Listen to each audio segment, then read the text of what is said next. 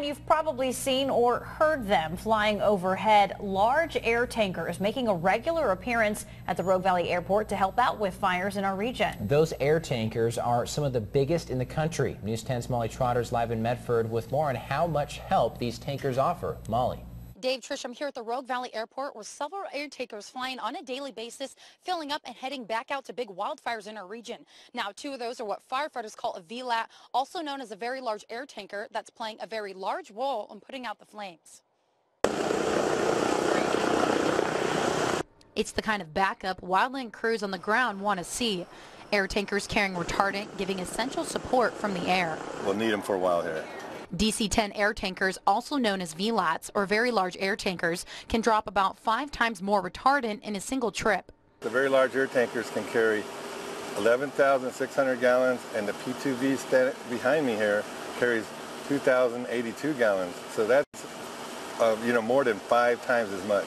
These tankers have been helping to fight wildland fires for the past 2 weeks, and right now spending most of their time in Northern California at the Happy Camp Complex fire. During fire season, this part of the tarmac at the Rogue Valley Airport full of air tankers flying in and out, refueling, reloading, and then within minutes on their way again. Firefighters say the VLATs require more resources but can provide more coverage for larger wildfires. The VLAT can lay a line a mile long, 5 times as long as one of these P2Vs behind me. Air tanker manager Lonnie Allison says despite their size, the air tankers are quick when they're needed back on the front lines. Airport managers say the runway and ramp reinforcements last year made it possible for these tankers to use the airport.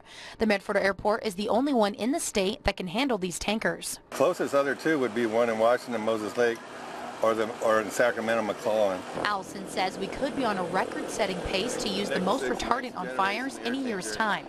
In a 10-year average, the VLAT will use more than 200,000 gallons of retardant, and so far this year, the Rogue Valley base has used more than 800,000 gallons. It's pretty significant, and we're not done yet. Here's another number. Back in the 80s, the retardant record was 1 million gallons used on fires, and this year, Allison thinks we could be on track to beat that number.